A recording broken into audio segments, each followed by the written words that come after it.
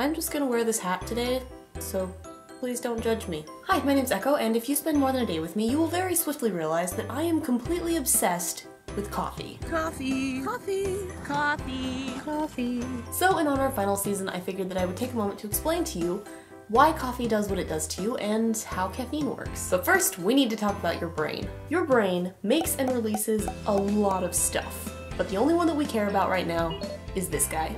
Adenosine. Think of adenosine like a message carrier. Producing it is your body's way of alerting you that you should probably find a place to sleep soon. But your body doesn't know that it's 2 o'clock on a Tuesday, or that you have exams to study for, or that you're about to go into a very important interview, or that you just don't have time to sleep right now. Body, stop telling me how to live my life. But luckily, caffeine is a thing that exists. And caffeine is like an adenosine imposter. When you put caffeine in your system, it blocks the adenosine receptors in your brain, so the message, "you need to go to sleep now," isn't getting through.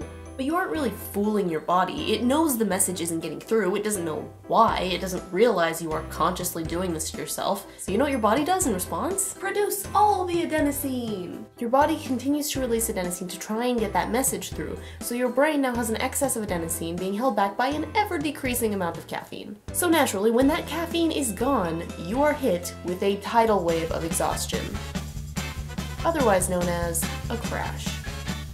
Segue! You know that American brewed coffee actually has more caffeine than espresso drinks like lattes and cappuccinos? Because although espresso does have more caffeine ounce per ounce, there are only about 2 ounces of espresso in a latte with 10 ounces of steamed milk piled on top of it.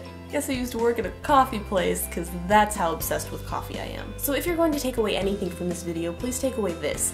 Caffeine doesn't really give you energy so much as it just stops you from feeling tired, and that's why if you need to stay awake, it's extremely important to eat healthy food with lots of B vitamins. There is a reason that energy shots have over 8,000% your recommended daily dose of vitamin B12. No, seriously, look at the nutrition facts. Oh my god, over 8,000%. 8,000.